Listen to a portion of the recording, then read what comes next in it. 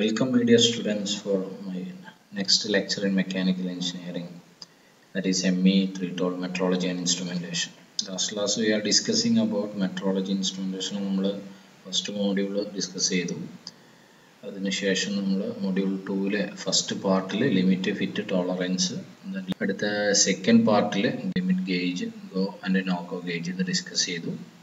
Gauge design, Taylor's principle gauge designs അതെല്ലാം discuss ചെയ്തു.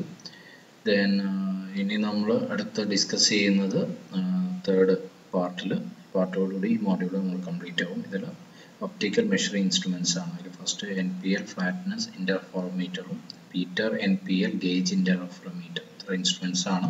Optical measuring instruments എന്താണ് optical അല്ലെങ്കിൽ എന്താണ് ഒപ്റ്റിക്സ്? അതിന് മുമ്പായിട്ട് നമ്മൾ എന്താണ് മോണോക്രോമാറ്റിക് ലൈറ്റ് എന്നുള്ളത് അറിയണം. Monochromatic light means same wave length അല്ലെങ്കിൽ സെയിം കളറിലെ ലൈറ്റിനെയാണ് മോണോക്രോമാറ്റിക് ലൈറ്റ് എന്ന് പറയുന്നത്.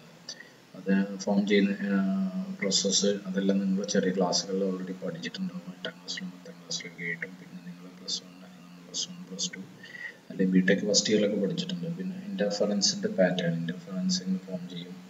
അപ്പോൾ സെയിം വേവ് ലെങ്ത് മീൻസ് ഇതാണ് നമ്മൾ wave length same wave length ഉള്ള ഡിഫറെൻറ്റ് വേവ്സുകൾ മീറ്റ് ചെയ്ത് കഴിഞ്ഞാൽ first wave X, second Y ഇതെല്ലാം മീറ്റ് ചെയ്ത് കഴിഞ്ഞാൽ എന്ത് ചെയ്യും? അതിൻ്റെ ആംപ്ലിറ്റ്യൂഡ് റിസൾട്ടിൻ്റെ മാക്സിമം വരും. ഇവിടെ ആംപ്ലിറ്റ്യൂഡ് പോസിറ്റീവ്, മാക്സിമം ആംപ്ലിറ്റ്യൂഡ് റിസൾട്ടിന് ഒരു മിനിമം ആംപ്ലിറ്റ്യൂഡിൽ അതിൻ്റെ മാക്സിമം വാല്യൂസ് ഫോം ചെയ്യും. ഓക്കെ, ദെൻ ഇത് വെച്ചിട്ട് നമുക്കൊരു +2 ഒക്കെ പഠിച്ചിട്ടുള്ള രീതിയിൽ തന്നെ 2 സ്ലിറ്റുകൾ വെച്ചിട്ടുള്ള ഒരു എക്സ്പെരിമെൻ്റ് ആണ്. അതിൽ സ്ക്രീനിൽ different pattern, different light dark ബാൻഡുകൾ കാണാൻ പറ്റും. അതിന് വേണ്ടിയിട്ട് ഒരു ലൈറ്റ് സോഴ്സ് യൂസ് ചെയ്ത് ഫസ്റ്റ് സ്ലിറ്റ് എസിലൂടെ കടത്തി വിട്ട് കഴിഞ്ഞാൽ നെക്സ്റ്റ് സെപ്പറേഷനിൽ S1 S2 2 സ്ലിറ്റുകളുണ്ട്. അതിലൂടെ കടന്നു പോയിട്ട് ഫൈനലി സ്ക്രീനിൽ നമുക്കൊരു പാറ്റേൺ ഫീൽ ചെയ്യും. സോ അതിൽ S1 നിന്ന് L1ലേക്കുള്ള distance, S1 L1 distance, S2 L2 distance ഇത് നിയർലി സെയിം ആയിരിക്കും. ദാറ്റ് മീൻസ് ഇവിടെ രണ്ടും ലൈറ്റ് ബാൻഡുകളാണ് വരുന്നത്, L1 L2. പിന്നെ D1 D2 അങ്ങനെ പോകുന്നതിൽ ഡാർക്ക് ബാൻഡുകൾ വരുന്നു. ഇതേ രീതിയിലാണ് ഇത് ഫോം ചെയ്യുന്നത്. ഓക്കെ, ഇതാണ് അതിൻ്റെ ബേസിക്. ഇതിൻ്റെ ഡീറ്റെയിൽസിൽ നിങ്ങൾ കൂടുതലായിട്ട് അറിയാൻ വേണ്ടിയിട്ട് നിങ്ങൾ ടെക്സ്റ്റ് ബുക്കുകളിലേക്ക് ഫോളോ ചെയ്യാൻ. ജസ്റ്റ് ഒരു ബേസിക് ആയിട്ട് മാത്രമേ ഇവിടെ പറയുന്നുള്ളൂ. ഇനി ഇൻസ്ട്രുമെൻറ്റ്സിലേക്ക് പോകാൻ 2 ഇൻസ്ട്രുമെൻറ്റ്സ് ആണ് മെയിനായിട്ട് വരുന്നത്. അതിൽ ഫസ്റ്റ് NPL ഫ്ലാറ്റ്നെസ് ഇന്റർഫെറോമീറ്റർ. ഇന്റർഫെറോമീറ്ററിൽ നമുക്ക് ചെക്ക് ചെയ്യാൻ വേണ്ടിയിട്ടുള്ള നമ്മൾ ഫ്ലാറ്റ്നെസ് ചെക്ക് ചെയ്യാൻ വേണ്ടിയിട്ടാണ് ഇന്റർഫെറോമീറ്റർ ഇൻസ്ട്രുമെൻറ്റ് യൂസ് ചെയ്യുന്നത്. ഇത് ഡിസൈൻ ചെയ്തിട്ടുള്ള നാഷണൽ ഫിസിക്കൽ ലബോറട്ടറി ആണ് ഇത് ഡിസൈൻ ചെയ്തിട്ടുള്ളത്. ഇത് നമ്മൾ കമ്പയർ ചെയ്യുന്നത് ഒപ്റ്റിക്കൽ ഫ്ലാറ്റ് സർഫസ് വെച്ചിട്ടാണ് നമ്മളിവിടെ കമ്പയർ ചെയ്യുന്നത്. ഇവിടെയാണ് നമ്മൾ വർക്ക് പീസ് കീപ്പ് ചെയ്യുന്നത്. അപ്പോൾ ഇതിന് മെയിൻ പാർട്സുകൾ വരുന്നത് ഫസ്റ്റ് ഒരു മെർക്കുറി വേപ്പർ ലൈറ്റ് സോഴ്സുകളാണ്. പിന്നെ ഒരു കണ്ടൻസിങ് ലെൻസ് വരുന്നുണ്ട്. പിന്നെ നമ്മളിവിടെ യൂസ് ചെയ്യുന്ന gauge, then projection optics use ചെയ്യുന്നുണ്ട്. Compressing lenses and mirrors use ചെയ്യുന്നുണ്ട്. ഒപ്റ്റിക്കൽ ഫ്ലാറ്റ് യൂസ് ചെയ്യുന്നുണ്ട്. ഇത്രയാണ് മെയിൻ പാർട്സുകൾ നമ്മൾ ഇതിന് വേണ്ടിയിട്ട് യൂസ് ചെയ്യുന്നത്.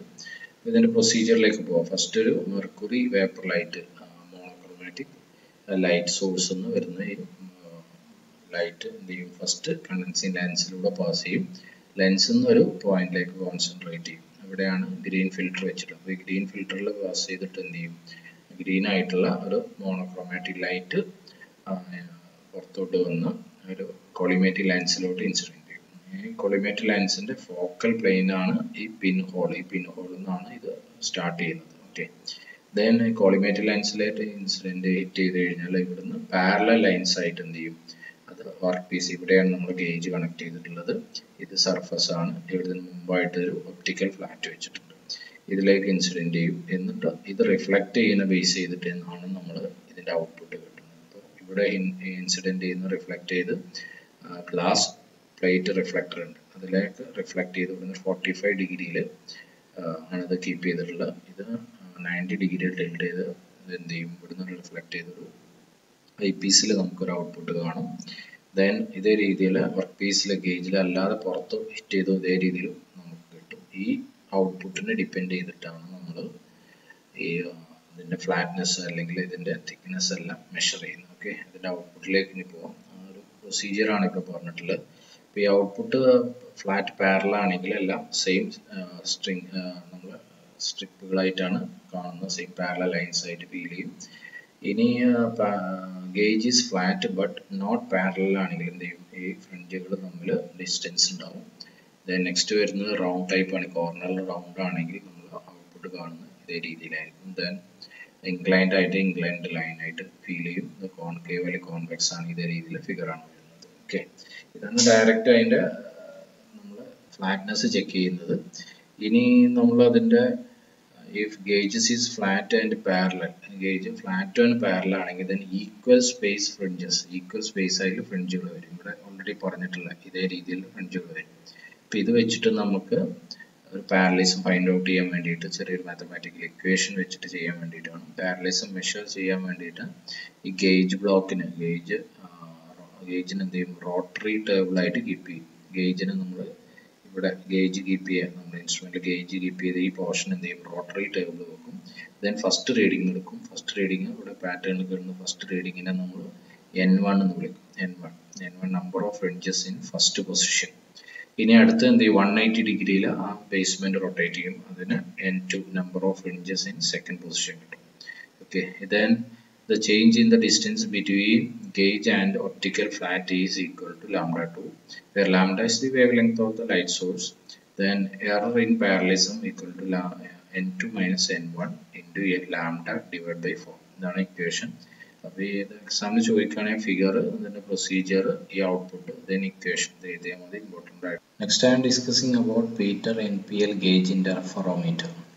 അപ്പോൾ നമുക്ക് ഓൾറെഡി ഒരു ഇന്റർഫെറോമീറ്റർ പറഞ്ഞു, രണ്ടാമത്തെ ഇന്റർഫെറോമീറ്റർ ആണത്. അപ്പോൾ ഇന്റർഫെറോമീറ്റർ യൂസ് ചെയ്യുന്നത് optics basic working principle use ചെയ്തിട്ടാണ് നമ്മൾ യൂസ് ചെയ്യുന്നത്. ഡിഫറെൻറ്റ് അതിൻ്റെ ഫ്ലാറ്റ്നെസ് അല്ലെങ്കിൽ അതിൻ്റെ ഡയമെൻഷൻ ലെങ്ത് അടുത്ത് മെഷർ ചെയ്യാൻ വേണ്ടിയിട്ടാണ് ഇത് യൂസ് ചെയ്യുന്നത്. ഓക്കെ, അപ്പോൾ ഇതിന് വരുന്ന മെയിൻ പാർട്സുകൾ NPL ഗേജ് ഇന്റർഫെറോമീറ്റർ എന്ന ഓൾറെഡി വന്നിട്ടുള്ള NPLൻ്റെ അതേ മോഡൽ തന്നെയാണ് ഇതിലും ഏകദേശം വരുന്നത്. അതിൽ ഫസ്റ്റ് ഒരു മോണോക്രോമാറ്റിക് സോഴ്സ്, അതിന് യൂസ് ചെയ്യുന്ന കാഡ്മിയം ലാമ്പാണ്. അതിൽ നിന്നൊരു കണ്ടൻസിങ് ലെൻസിലോട്ട് വരും. അതിന് കണ്ടൻസിങ് ലെൻസിൽ നിന്ന് കണ്ടൻസ് ചെയ്തിട്ടുള്ള റേസ് ഒരു പോയിന്റിൽ കോൺസെൻട്രേറ്റ് ചെയ്യും. ഇവിടുന്ന് അത് ആ പോയിന്റിൽ നിന്ന് എന്ത് ചെയ്യും, ഇത് ഒരു കൊളിമേറ്റഡ് ലെൻസിലോട്ട് വരും. കൊളിമേറ്റഡ് ലെൻസിൻ്റെ ഫോക്കൽ പ്ലെയിൻ ആയിരിക്കും, പോയിന്റ് ആയിരിക്കും ഇവിടെ വരുന്നത്. ഓക്കെ, ദെൻ കൊളിമേറ്റഡ് ലെൻസിൽ നിന്ന് വരുന്നത് അടുത്ത പോയിന്റ് വരുന്നത് constant deviation prism. Constant deviation പ്രിസത്തിലേക്ക് വരും. കോൺസ്റ്റന്റ് ഡീവിയേഷൻ പ്രിസത്തിൽ നിന്ന് സെപ്പറേറ്റ് വേവ് ലെങ്ത് വരുന്നതിനെന്ന് പറഞ്ഞാൽ സെപ്പറേറ്റ് കളറിൽ വരുന്ന റേസുകൾ എന്ത് ചെയ്യും, ഒപ്റ്റിക്കൽ ഫ്ലാറ്റ് വഴി നമ്മുടെ ഏതോ വർക്ക് പീസ് ഇവിടെ കൊടുത്തിട്ടുള്ളത് സ്ലിപ്പ് ഗേജ് ആണ്. സ്ലിപ്പ് ഗേജിൽ ഹിറ്റ് ചെയ്യും. പിന്നെ ബേസ് പ്ലേറ്റ് ഉണ്ട്, അതിൽ ഹിറ്റ് ചെയ്യും. ദെൻ അത് റിഫ്ലക്റ്റ് ചെയ്ത് ഇതേ രീതിയിൽ തന്നെ റിഫ്ലക്റ്റ് ചെയ്ത് നമുക്ക് ഇവിടുന്ന് വ്യൂ ചെയ്യാൻ പറ്റും. ഓക്കെ, ഇവിടെ വ്യൂ ചെയ്യും. ഈ വ്യൂ ചെയ്യുന്ന അതിൻ്റെ പാറ്റേൺ ബേസ് ചെയ്തിട്ടാണ് നമ്മൾ ഇതിൻ്റെ ഔട്ട്പുട്ട് ഫൈൻഡ് ഔട്ട് ചെയ്യുന്നത്.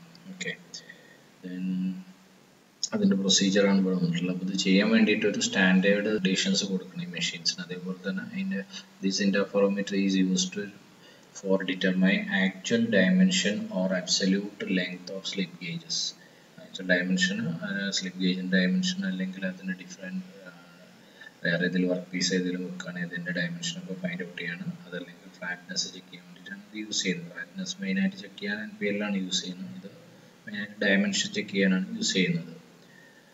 ഓക്കെ, ദെൻ ഇതിനെക്കുറിച്ച് അതിനുള്ള ആക്യുറസിയാണ്, പ്രിസൈസ് ആയിട്ടുള്ള എക്യുപ്മെൻ്റ് ആണ്. ദെൻ ഈ എക്യുപ്മെൻറ്റിനെ കുറിച്ച് കണ്ടീഷൻസ് ഉണ്ട്.